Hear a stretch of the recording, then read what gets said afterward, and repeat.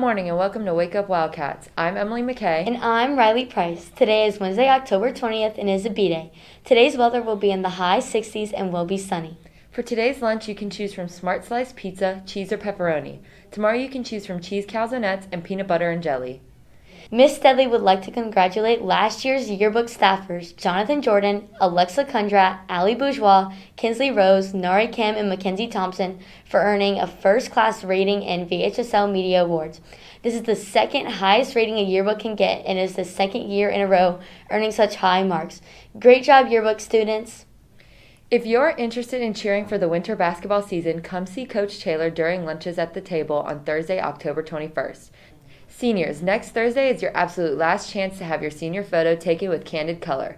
Scan the QR code on the screen or in the halls to make your appointment. If you have used an outside photographer, Miss Steadley must have that photo by October 22nd.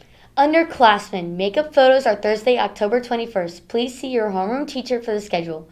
If you have a retake photo taken, that is the one that will be used for the yearbook.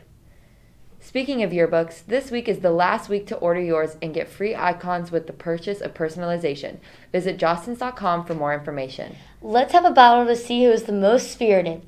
During all lunches October 25th through the 28th, buy links for $1 each to make a chain. The class with the longest chain on homecoming day wins the spirit stick and bragging rights.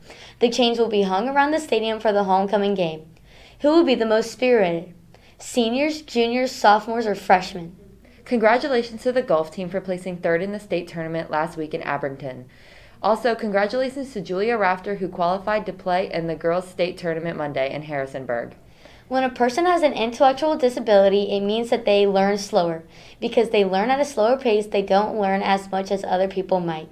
A person with an intellectual disability may have difficulty understanding what other people say or mean, have a difficulty learning and concentrating, or they can act younger than their age. To understand how a person with an intellectual disability processes information, try this really easy activity.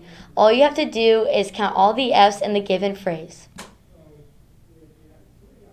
You should have counted 6. If you did not count 6, you probably missed the F in the word of. Because when we pronounce the word of, the F sounds like a V. So our brain skips over the letter when we are looking for it. Did you have to slow down, concentrate really hard, or go back to count again? Do you feel like your brain tricked you? If so, this is how a student with an intellectual disability feels daily when they are learning. So remember to always be kind because all brains work at a different pace. Finally, congratulations to our 2021 homecoming court. Seniors, be on the lookout for King and Queen voting. Well, that's all for this morning. I'm Emily McKay. And I'm Riley Price. Wake up, Wildcats! And make it a great day.